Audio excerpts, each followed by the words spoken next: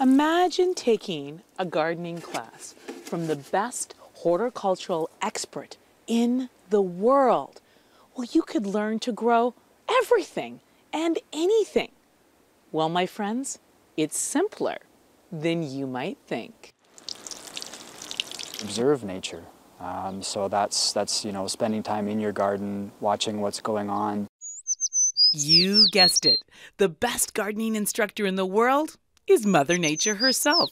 And there's a growing movement out there called permaculture that celebrates this concept. Just maybe try to go to that. It's recommended when you're making a permaculture design to spend a full year observing your garden and really get to know it. And Geoff Johnson practices permaculture in his own yard in Fernwood and loves to teach people how they too can borrow the wisdom of nature to create an edible and sustainable garden. This is about to erupt with potatoes because I'm composting my leaves and growing potatoes at the same time. Permaculture is a design science that's rooted in the observation of the natural world.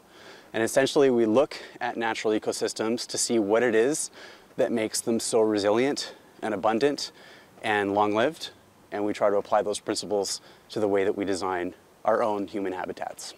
This is one of two different rain harvesting systems. This approach to gardening considers things like collecting rainwater to irrigate, composting, and creating little ecosystems in your yard so things grow in harmony. Like nettles, comfrey, and yarrow.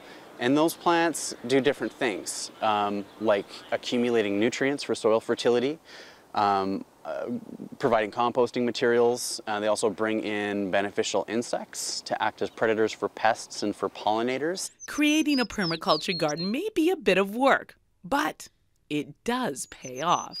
Once you have a good design and it's implemented, these systems are self-regulating. They take care of themselves. So, that's the magic of working with nature, is that it actually saves us a huge amount of work. We're causing ourselves a lot of trouble by working against nature. Geoff and Ian teach folks how they can shape their own permaculture-friendly garden. And for them, it's much more than just horticulture. It's a way of thinking. Gardening is already actually the #1 recreational activity in Canada. So we really just need to make a shift into real functional, integrated ecological gardening. If you want to learn from Mother Nature, you have to spend time in her classroom. Now this is a homework assignment I can get excited about. From Fernwood, I'm Karen Algusma, your lifestyle specialist.